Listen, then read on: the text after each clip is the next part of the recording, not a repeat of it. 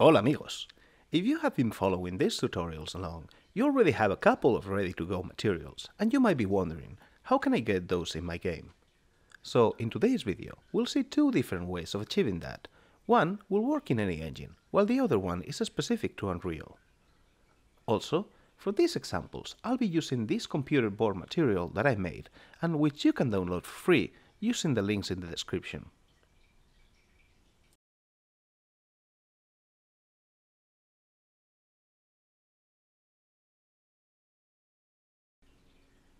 The most common way of exporting materials is as a set of image files.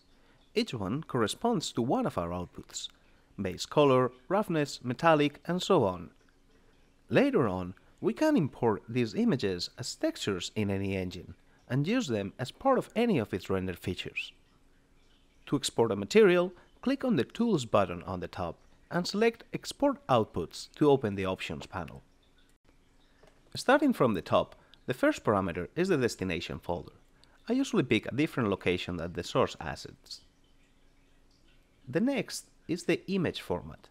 Make sure that you choose one that is compatible with your engine. For this example, I'll use PNG. After that, we have the name pattern. The default value will use the graph name followed by the output. In the preview below, we can see that it will name the first output Computer Board Base Color. After that, we have the outputs list. You can disable or enable specific maps according to your needs. The All and None buttons will check or uncheck all outputs respectively. Finally, you can check the option at the bottom to automatically export any output after it changes in the graph. This can be especially useful if your pipeline allows live texture updates in runtime. Once all the options are set, we can click the Export button and close this dialog. Substance will run this process in the background, allowing us to continue working in the meantime. The texture resolution at which these are going to be exported can be set individually, but in most cases it will be inherited from the parent. To be sure, you can check the output values which are displayed under each node. And remember that you can identify which nodes are outputs by the cube icon on their top left corner. And here we have our 7 PNG images ready to be dropped in the engine. There are links to download them in the description. And now we can jump into Unreal and see how to put all this into use.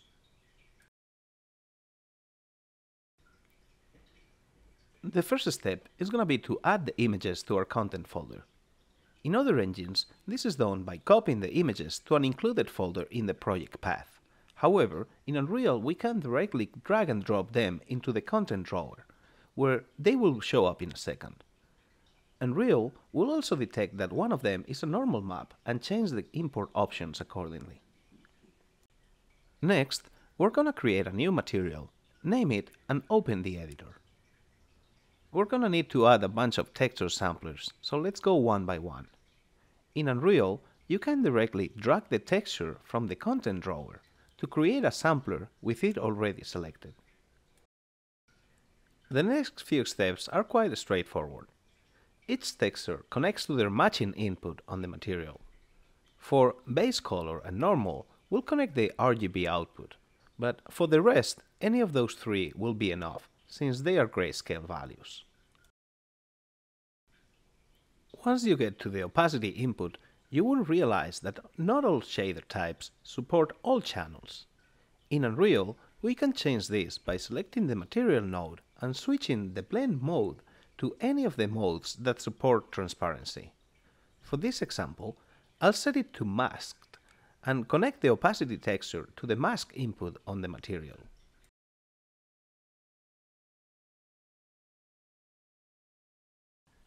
And now we can add the remaining maps, but we'll leave hide for last, since this is a special case.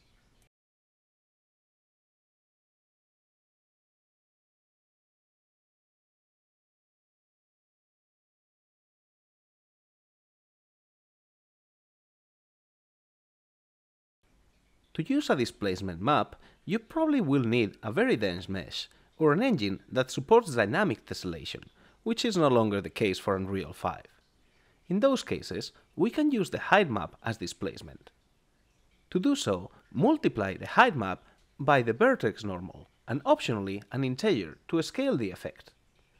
If you're using Unreal 4 or earlier, you can copy the layout that I have here.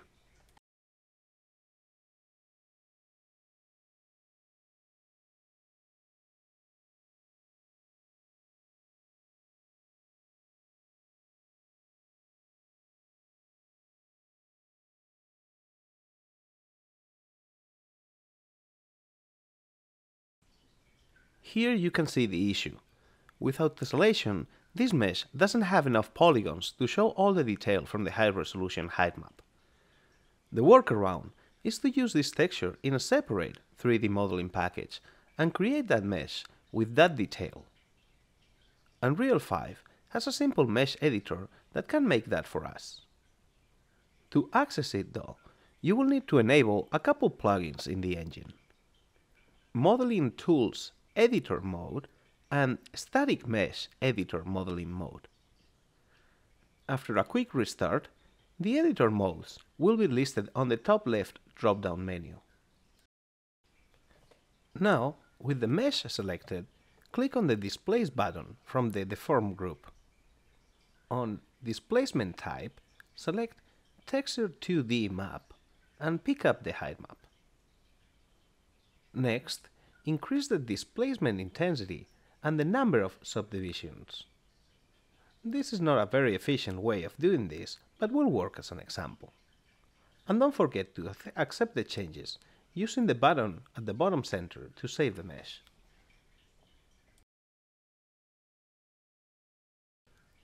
At the beginning of the video, I mentioned that there was a second way to import substance materials that was exclusive to Unreal, and I was completely wrong.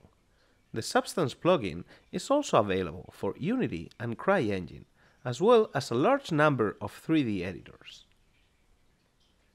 These plugins need compiled versions of the substance materials, so we have to save them as SBSAR files. You can do so by right-clicking on any graph on the Explorer panel and selecting Publish SBSAR file. I'm also including this file as a free download in the description below.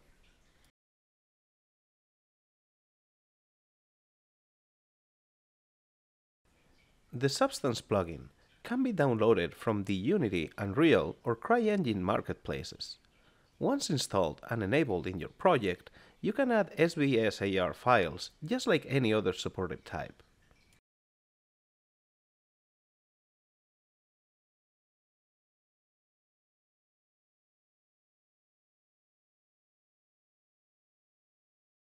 Let's bring this one into the engine and see how it works.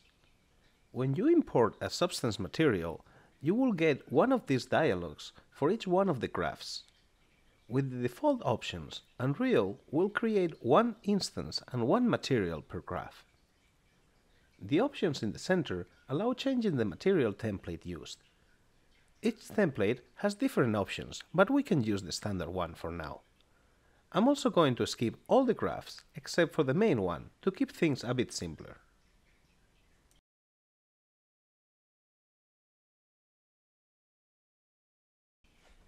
After all the importing is done, we have a substance graph instance, one texture per output on the graph, and a material instance. Double-click on the first one to open the substance settings. Here you can see the main benefit of using the plugin instead of exported textures. We can change any exposed parameters in the graph without re-exporting it. By default, only the random seed and resolution are available, but we'll see how to add our custom parameters in a future video. You can even enable runtime modifications and update those via C# scripts.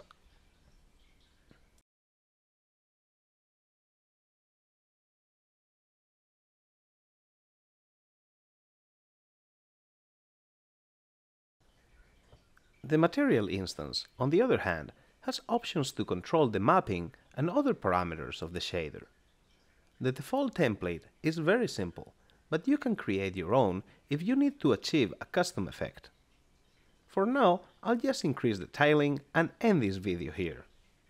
Today was a short one, but still appreciated if you watch it. Hope it was helpful and stay tuned for the next one.